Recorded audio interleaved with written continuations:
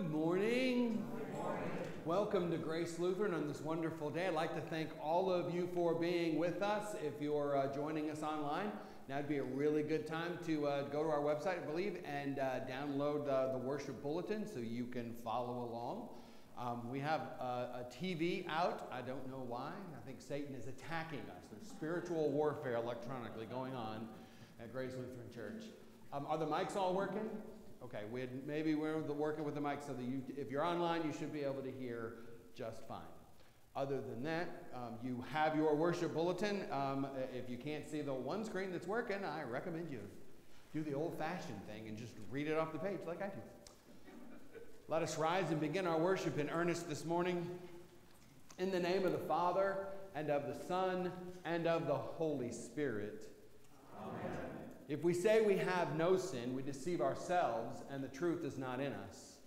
But if we confess our sins, God, who is faithful and just, will forgive our sins and cleanse us from all unrighteousness. Let us then confess our sins to God our Father. Most merciful God, we confess that we are by nature sinful and unclean. We have sinned against you in thought, word, and deed, by what we have done and by what we have left undone. We have not loved you with our whole heart. We have not loved our neighbors as ourselves. We justly deserve your present and eternal punishment. For the sake of your Son, Jesus Christ, have mercy on us.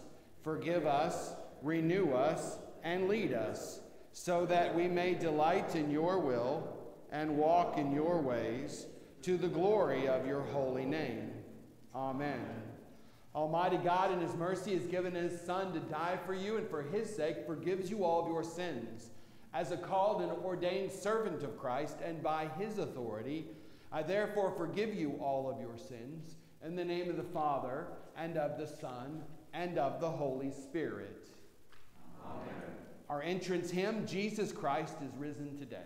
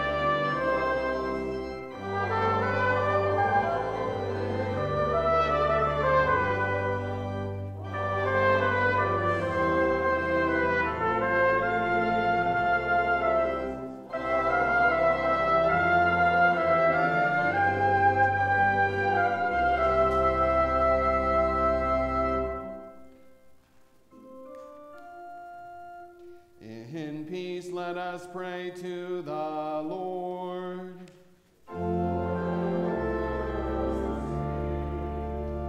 For the peace from above and for our salvation, let us pray to the Lord.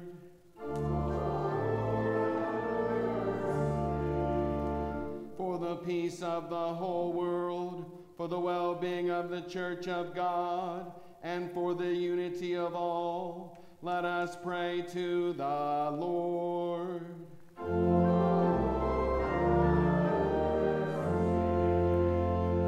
For this holy house and for all who offer here their worship and praise, let us pray to the Lord.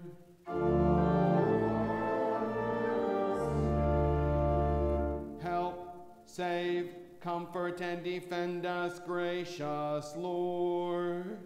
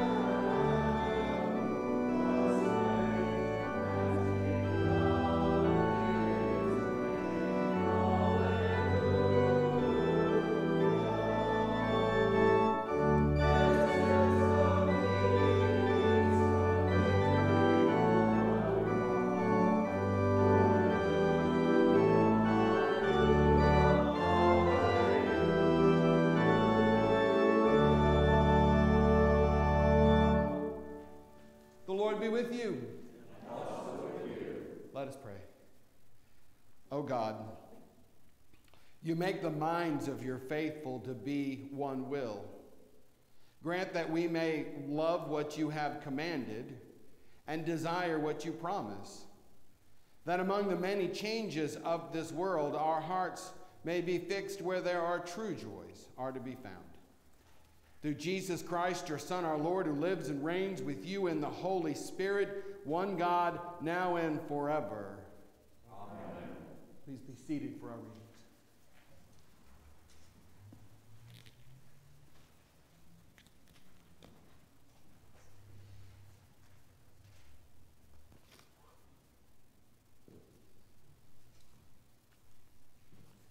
The first reading for the fifth Sunday of Easter is from Acts chapter 8.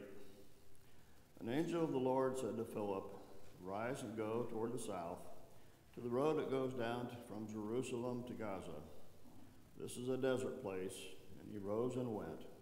And there was an Ethiopian, a eunuch, a court official of Cadence. queen of the Ethiopians, who was in charge of all her treasure. He had come to Jerusalem to worship and was returning, seated in his chariot. And he was reading the prophet Isaiah. And the Spirit said to Philip, "Go over and join this chariot." So Philip ran to him and heard him reading Isaiah the prophet and asked, "Do you understand what you are reading?" And he said, "How can I, unless someone guides me?" And he invited Philip to come up and sit with him. Now the passage of the scripture that he was reading was this: "Like a sheep he was led to the slaughter, and like a lamb before its shearer is silent, so he opens not his mouth.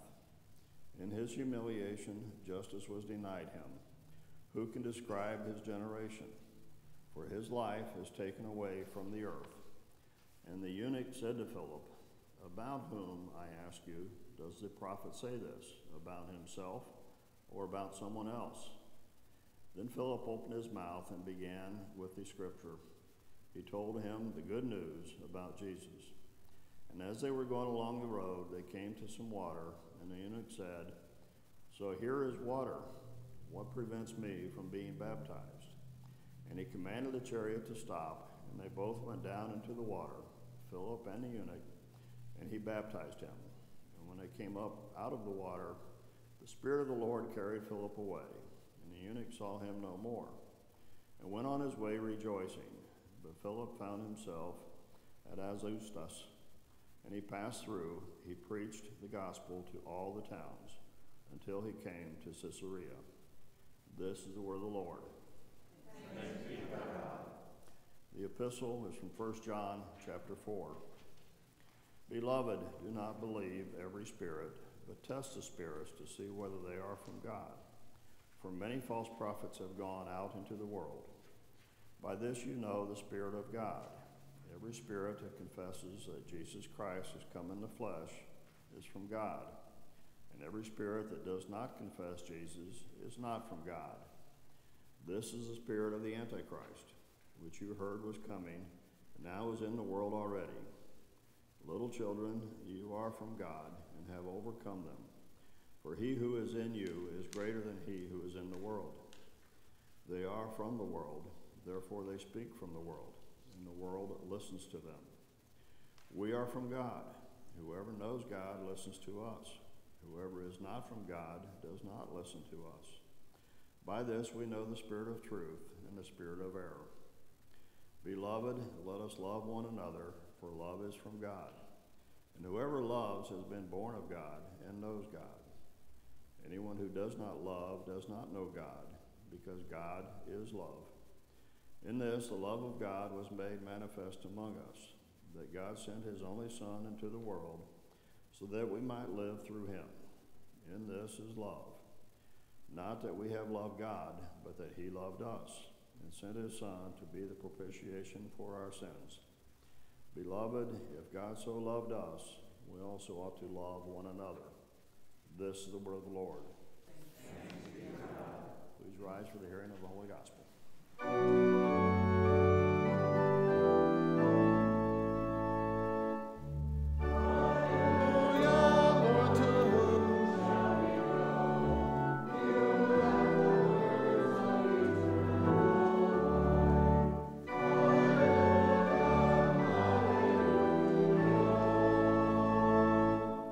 The Holy Gospel according to St. John, the 15th chapter. Glory to you, O Lord. Jesus said, "I am the true vine, and my Father is the vine dresser. Every branch of mine that does not bear fruit he takes away, and every branch that does bear fruit he prunes, that it may bear more fruit. Already you are clean because of the word that I have spoken to you. Abide in me, and I in you. As the branch cannot bear fruit by itself unless it abides in the vine, neither can you, unless you abide in me. I am the vine, you are the branches. Whoever abides in me and I in him, he it is that bears much fruit. For apart from me, you can do nothing. If anyone does not abide in me, he is thrown away like a branch and withers, and the branches are gathered and thrown into the fire and burned. If you abide in me, and my words abide in you, ask whatever you wish, and it'll be done for you. By this my Father is glorified, that you bear much fruit, and so prove to be my disciples. This is the gospel of our Lord. Praise to you, O Christ. Please be seated for our hymn of the day, All Who Believe and Are Baptized.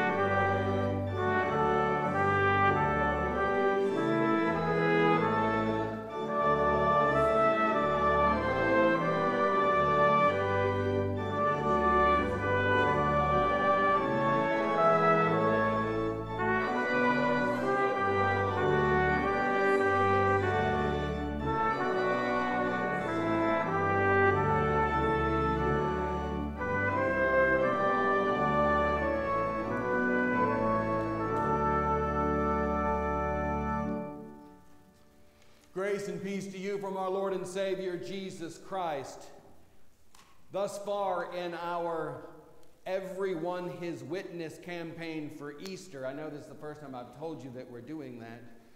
Mostly we've just been informative, and I do hope that I have inspired you maybe even just a little.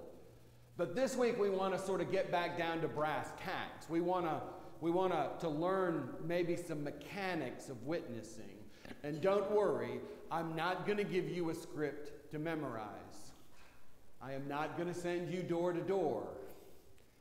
But we are going to learn something, I hope. And we're going to use for this the acronym LASSIE.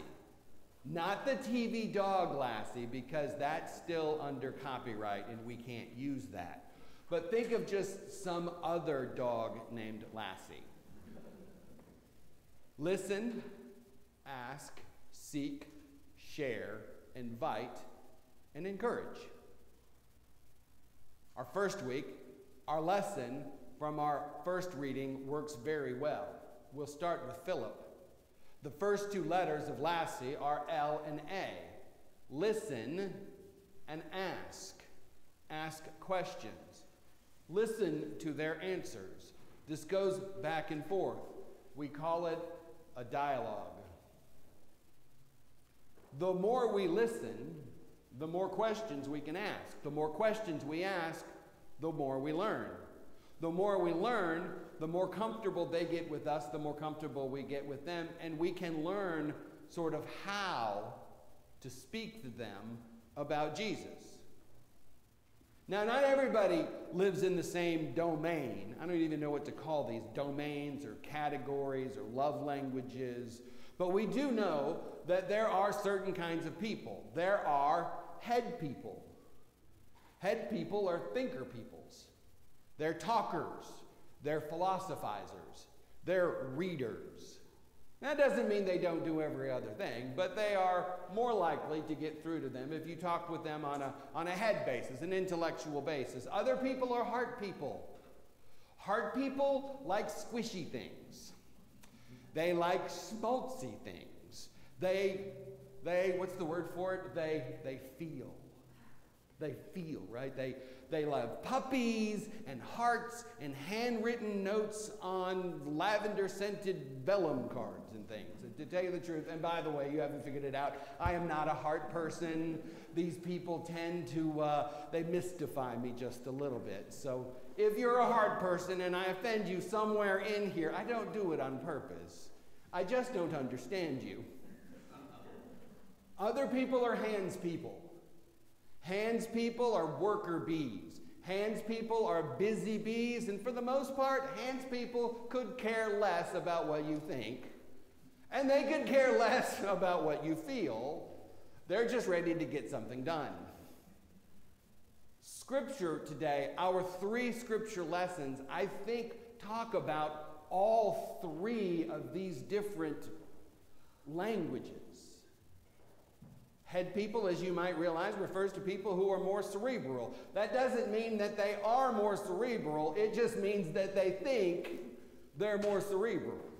It does tend to be a self-fulfilling prophecy. People who like to talk about philosophy, read philosophy, they tend to be pretty good at philosophy. That's not because they're smarter than anybody else. It's just this is what they do with their spare time. So they do it and they like it, they enjoy it. They like to be intellectual. They like to be philosophical. These are deep thinkers. They're analyzers and synthesizers and formulizers. What drives them is understanding. What drives them are answers. We see this really good in Acts chapter 8 this morning with Philip. Philip is one of the deacons, one of the 7 deacons of the early church, overseer of the food distribution to the widows. He's not one of the 12, but boy, this guy has been about the business of the church. The Lord has sent him on the road to Gaza, to a desert place, and at the time, Philip didn't know it, but the Lord has sent him so that he might have a divinely appointed appointment. Can I get away with that? A divinely appointed appointment with an Ethiopian. The Ethiopian is sitting in his chariot reading Isaiah chapter 53. Now this scroll that he has bought, Isaiah 53, your personal scroll, maybe he's taking this back to Queen Candace and he used her money for it and he's like, I'm going to read this before I get home. You'll notice that this is an extraordinarily expensive thing to buy. And he doesn't seem to be able to wait to get home to read it. He's just stopped on the side of the road because you don't read scrolls and drive. Even the ancient people knew that you don't text and drive. Right? So he pulls his chariot over to the side of the road and he's reading the scroll. And God has sent Philip here. And the Ethiopian's reading, and Philip encounters him, and he runs up to the chariot and he hears the man reading. Some people are like, why does he hear the man reading? Because in the old days, people used to read out loud. That's the way they did it. This sort of reading in your head is a relative new thing in the world. I mean, by new, we're Lutherans. I mean like 3,000 years. But it's a relatively new thing. When I read really, really slow. I can hear my voice in my head. And if it's an author that I know and I know what they sound like, I can actually hear their voice in my head. I don't read like paragraphs at a time. He's reading this out loud because that's the way people used to read. And he runs up to the chariot and goes, do you understand what you're reading? Now get this here. He's already listened, and now he asks. He listens and he asks. Now, it's not a particularly open-ended question, to tell you the truth, but it does the trick. It gets the conversation started. It prompts this very important Ethiopian to invite Philip to come up into his Cadillac SUV, monstrosity of a chariot. These things are really expensive, too. This is an important guy. To sit and have a discussion about what he's reading. Further opening the doors, the fact that he's reading Isaiah chapter 53.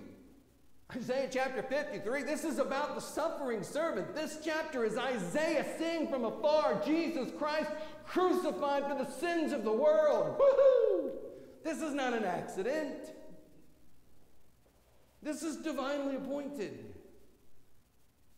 And here we have this biblical witness. It's not a monologue. He's not on the side of the road accosting people as they walk by going, do you know Jesus? And if you don't, you're going to die and go to hell. I'm not saying that doesn't have value. I'm just saying I wouldn't do it. It's a two-way street. It's a dialogue. He listens and he asks, and he listens and he asks, and he listens and he asks, and he listens and he asks. We can also see from this account it's a good connection between the two men on a thinking level. Philip asks questions, do you understand? And he asks for an explanation. Likewise, the question, Philip, this is informational. There's nothing in this text to suggest that their dialogue has anything to do with feelings. Nothing more than. They're not working either. I like to think that Philip explains quite a bit of theology to this man. They're talking for quite some time, and they're talking and they're explaining and listening, explaining and talking. At one point, they come up to a place where there's water, and the Ethiopian looks over at Philip and goes, there's water right here. Maybe I should be baptized. Wow. Doesn't say anything about emotions. But the Ethiopian does go about his way, rejoicing. He gets there. But the primary dominion of their conversation was in their head. Personally, this is my favorite way of doing things. I'm a head guy. I like heads. They're great. For other people, they're not going to work well. For other people, they're going to want hearts. This refers to people who are most comfortable in the feelings department. They like to feel. They don't think so much. Again, that's my apologies. Why do I do that? It's not a joke. It's not, and I don't mean to make fun of anybody. I really don't. I just can't help myself. It is really, and this is complete serious. It is really hard to be a heart person in the Lutheran Church Missouri Synod. We are not geared that way. Our greatest question is, what does this mean? I don't think I've ever asked you, how does this make you feel? I don't do that. I don't ask you how this makes you feel. I don't even know how I feel half the time. I'm not going to ask you how you feel. When you talk to a heart person about the things of God, they're most likely going to talk to you about their emotional state. They're going to be more attuned with their attitudes. They're going to be more in tune with feelings. And I'm using feelings a lot only because I don't know of any other word to use. But it's feelings, it's emotions, it's attitude. It's all got to be sort of going on with your guts, so to speak, as opposed to your head. Often, many times, they're much more concerned about how other people feel.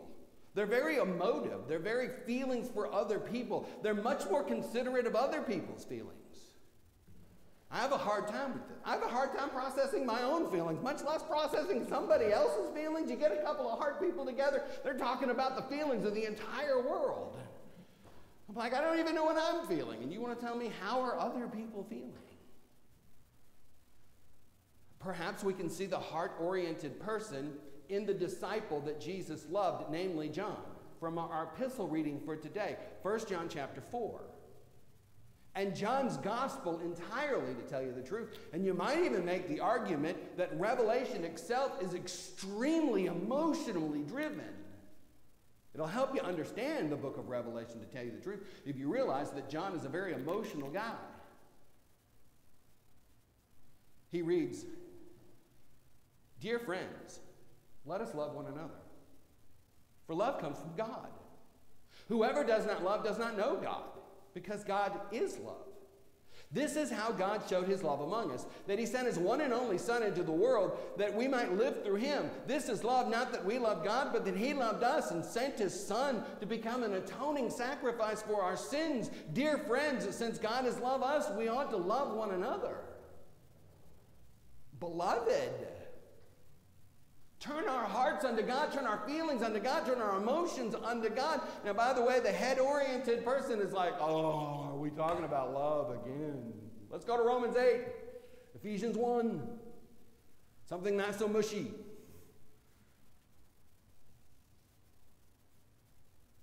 Finally, we come to hands people.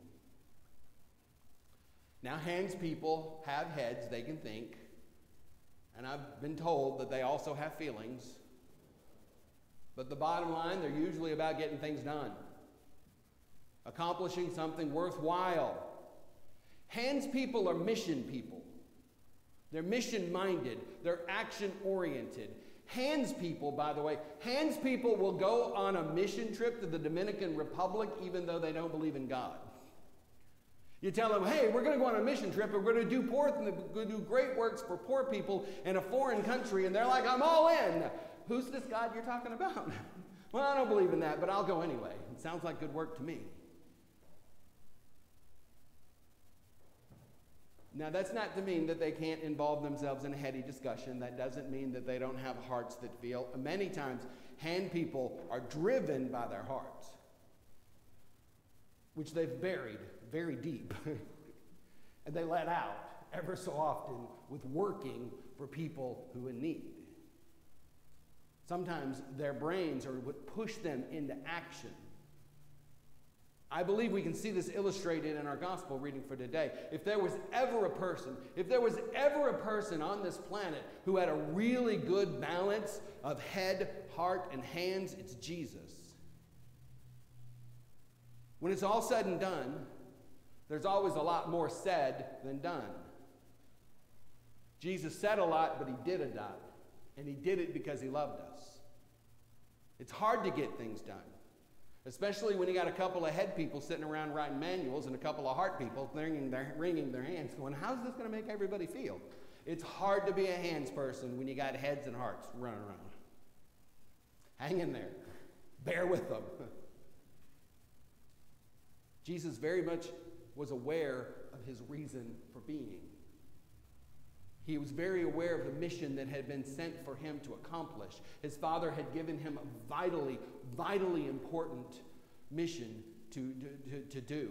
And speaking of that saving work through suffering and death and the resurrection of Jesus, Jesus says, I have a baptism with which to be baptized with, and how great is my distress until it is accomplished. Again, we can see the illustration in today's readings. Jesus describes himself as the true vine. He describes himself as the true branches. He points not simply to ourselves. He doesn't point us to other people, but he points us to be close to him. As I am the vine and you are the branches. Jesus wants us to hang out with him, but he also wants us to bear fruit. Remain in me and I remain in you. No branch can bear fruit by itself. It must remain in the vine. Neither can you bear fruit unless you remain in me. Apart from me, you can do nothing.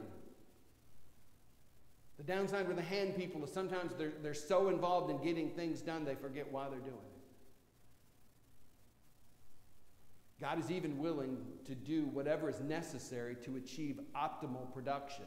And every branch that does not bear fruit, he prunes, so that it will bear even more fruit. We can say a lot more. Nobody lives in just one of these categories. Some people are hands and hearts. Other people are heads and hands. Some are heads and hearts. It's not a perfect system. It's just an illustration to try to get you to think as you're talking with your friends and your neighbors and your loved ones and the people that you really care about, when you listen to what they have to say, to ask good questions and then think about these things. What might speak to them about the work of Jesus in the world? We live in different categories at different times in our lives. We're not monoliths. The categories play around a little bit. I mean, you look at book clubs. There's a lot of different kind of book clubs. My book club, pastor's book club, hardcore thinking book club. We pick hard books. We read them for months on a time, and we'll read chapter by chapter, sometimes line by line, talking about what does this mean. At this church, the ladies also have a book club, and I'm not convinced you even have to read that book to be. I've thought about doing that, and unfortunately, some of them are here today. I was going to do that at one point. I was just going to read the back cover and the last chapter and just go, hey, I read the book, and this is how I felt about it. Done. Give me the Mugu Guy Pan.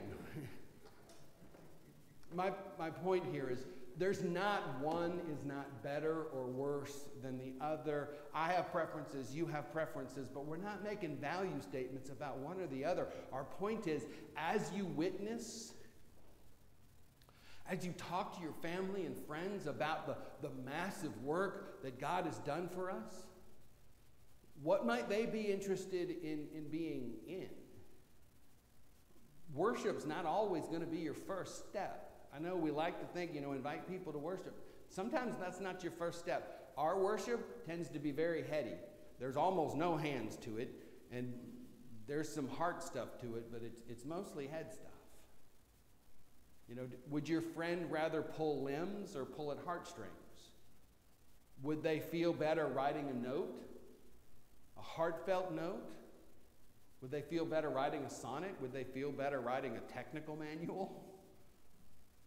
In our announcements page, you'll notice that we try to categorize all of our events, and sometimes there's more than one event, but these are you see the little Lego guy, the little Lego face?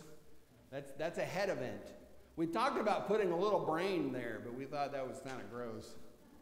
But that little Lego face, that's a heady thing.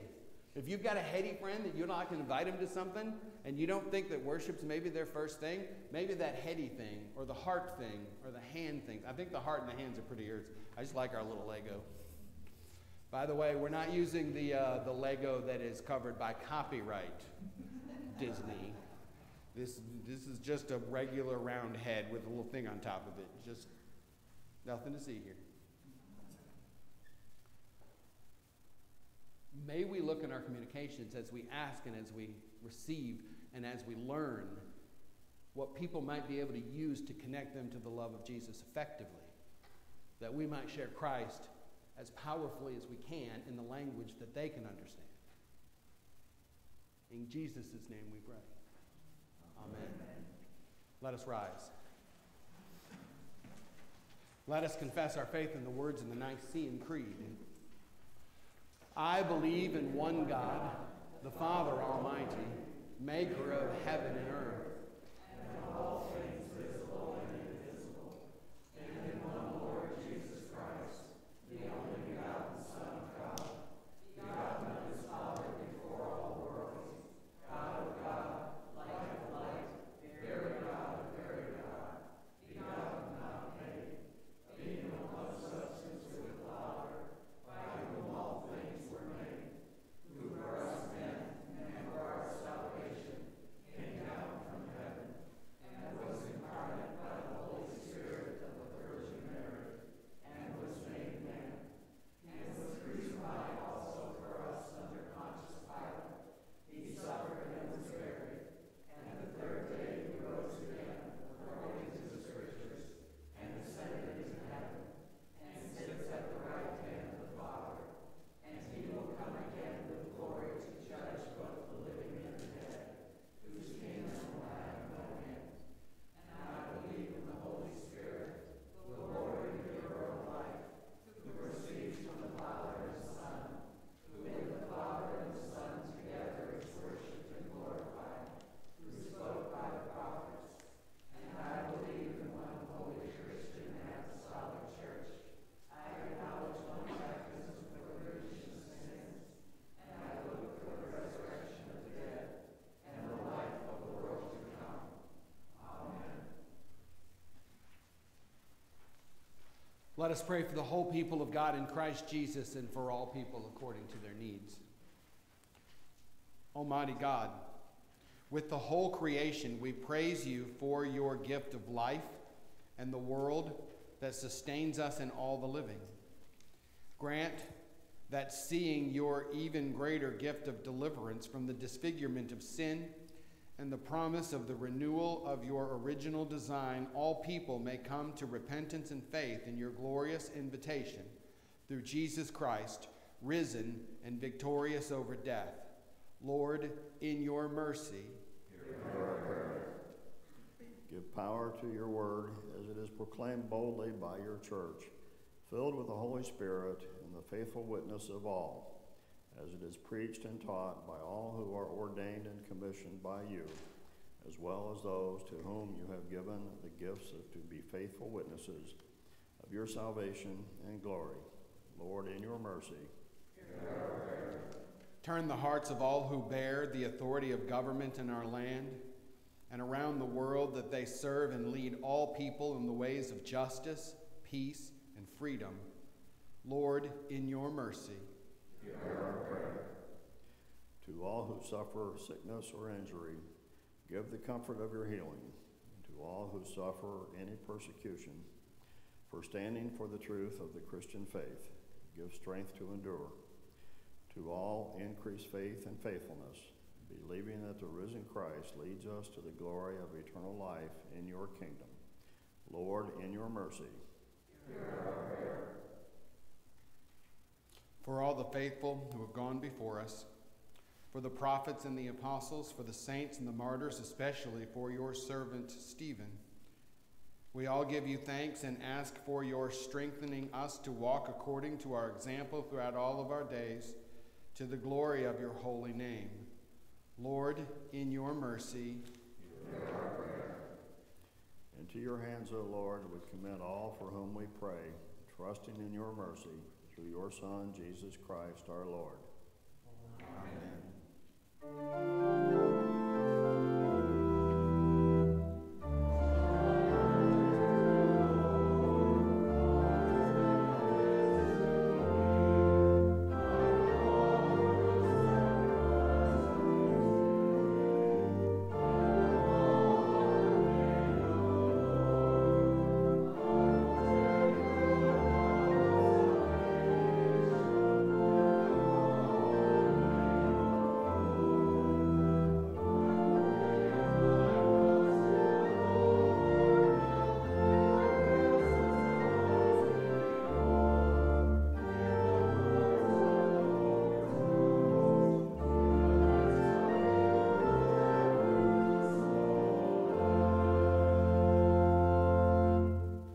The Lord be with you.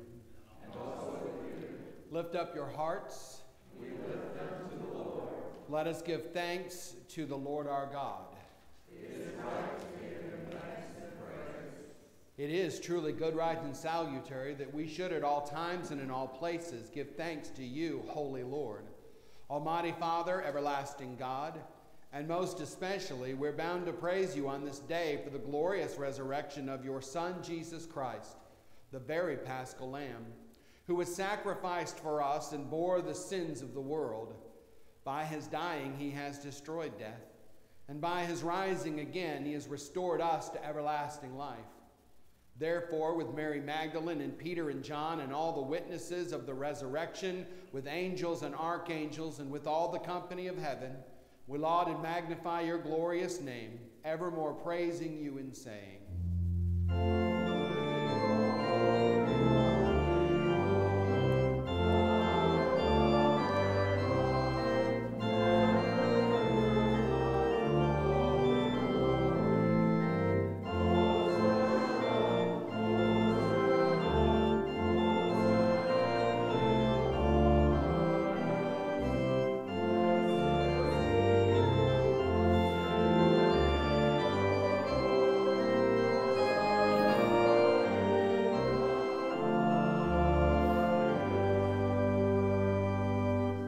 Blessed are you, Lord of heaven and earth, for you have had mercy on those whom you created and sent your only begotten Son into our flesh to bear our sins and to be our Savior. With repentant joy, we receive the salvation accomplished for us by the all-availing sacrifice of his body and blood on the cross.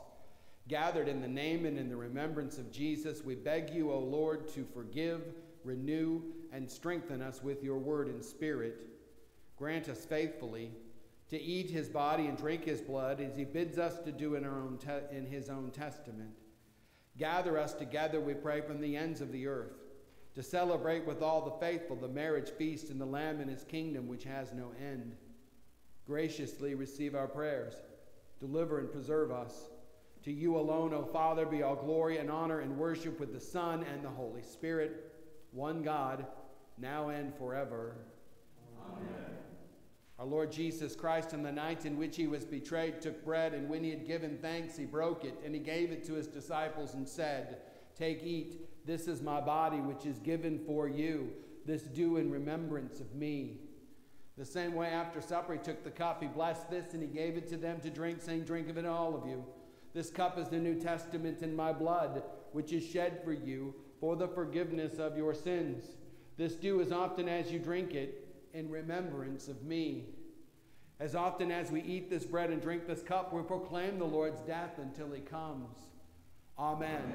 Come, Lord Jesus. Lord Jesus Christ, only Son of the Father, in giving us your body and blood to eat and drink, you lead us to remember and to confess your holy cross and passion, your blessed death, your rest in the tomb, your resurrection from the dead, your ascension into heaven, and your coming for final judgment. So remember us in your kingdom and teach us to pray. Our Father, who art in heaven, hallowed be thy name. Thy kingdom come, thy will be done, on earth as it is in heaven. Give us this day our daily bread, and forgive us our trespasses, as we forgive those who trespass against us. And lead us not into temptation, but deliver us from evil. For thine is the kingdom, and the power, and the glory, forever and ever. Amen. The peace of the Lord be with you always. Amen.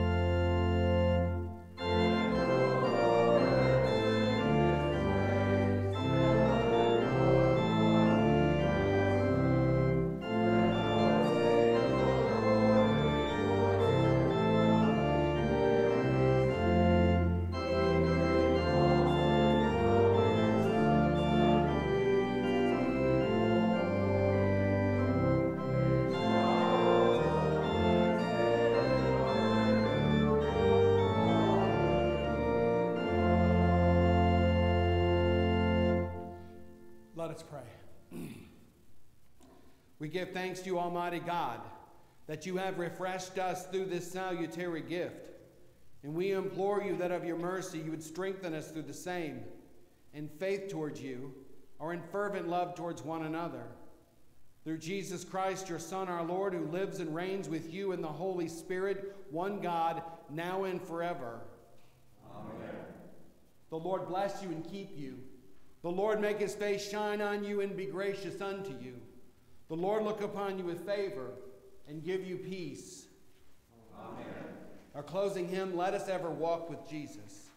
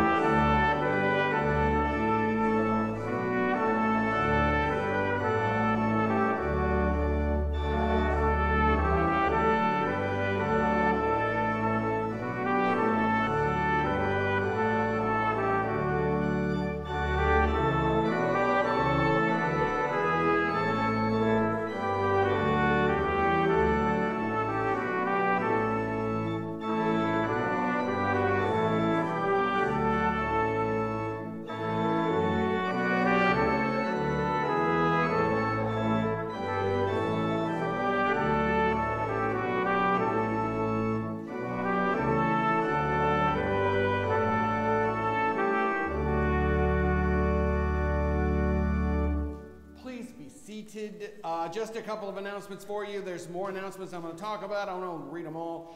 There's a new Lifelight series going on at 10:30 in the choir room on Tuesdays that says talk about signing up or calling people. You don't have to sign up. You don't have to call anybody. Just show up. I got plenty of books. I ordered twice as many books as I need, apparently. So if you'd like to come, just show up. It'll be great. Tuesday, 10:30. Take us out to the ball game.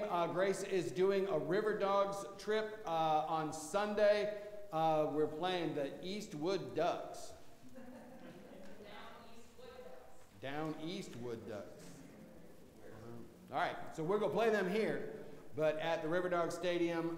Karen is doing all that. If you're interested in going, see Karen. Tickets are $11. The game's at 5:05, probably be down there about 4.